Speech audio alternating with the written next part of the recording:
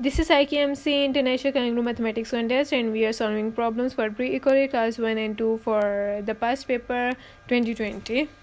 Question number 23 is 6 different numbers chosen from 1 to 9 are written on the faces of a cube. One number on each face. The sum of numbers on each pair of opposite faces are equal. What we are going to find is which number could be on the face opposite to the face with the number 5. Options are given below. Option A is 3, B is 5, C is 6, D is 7, and E is 9. So what we are going to do initially is that to elucidate the statements of this question. The first statement is 6 different numbers chosen from 1 to 9 are written on the faces of a cube. Most importantly, what we are going to check is there are only 6 numbers written on that cube, which that cube is exactly equal to the dice. So 6 different numbers are written, but we have to choose it from 1 to 9. So leave 4, 5 and 8. Other numbers we are going to choose it for the other sides of that cube. One number on each face. The sum, now this is very important. The sum of numbers on each pair of opposite faces are equal. First of all, we need to understand this statement. Suppose opposite faces. What are the opposite faces? So we are going to take 5 as an example, that is on the upper portion, and opposite to 5 is the downside, the downward portion. These are the opposite faces, and when you are going to add the numbers which are written on the opposite faces, this must be equal to the other side, other pair of the opposite faces. So here we are explaining it again. 1 to 9 numbers can be chosen. I have explained you earlier that only we can choose the numbers from 1 to 9. The second statement which I have written is 4, 5, 8 are already taken, so we can choose only other than these numbers, which are 1, 2, 3, 6, 7, 9. Here 4, 5, 8 is chosen, so remaining numbers are what? 1, 2, 3, 6, 7, 9. We have to choose only these numbers. Sum of the numbers on the opposite faces must be equal. Sum of the numbers like 5 opposite to that number must be, the answer of these numbers, like the sum of these numbers, must be equal to the 8 plus its opposite side number must be equal to that 4 plus the opposite side of number. Like this, 4 plus opposite number we don't know right now is equals to S. S is for same. Now 5, its opposite side is the downside, and 5 plus the number is equals to say S. S is for same. Now 8 plus its opposite side. The arrows are representing the opposite side of each other. So 8 plus that number equals to S. S is for same. So S, like all the numbers when these are added to their opposite faces numbers, it must be same.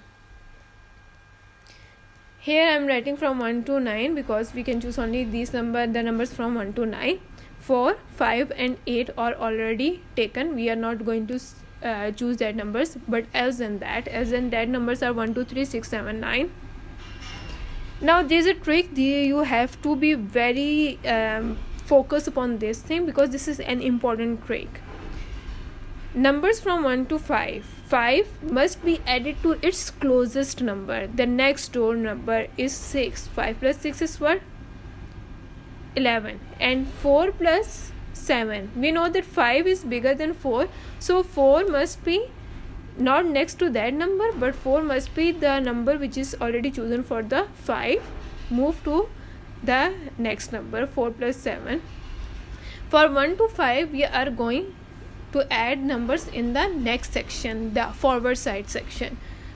So 5 plus 6 is what? 11. And 4 plus 7 is what? 11. Now here we are moving for the 8.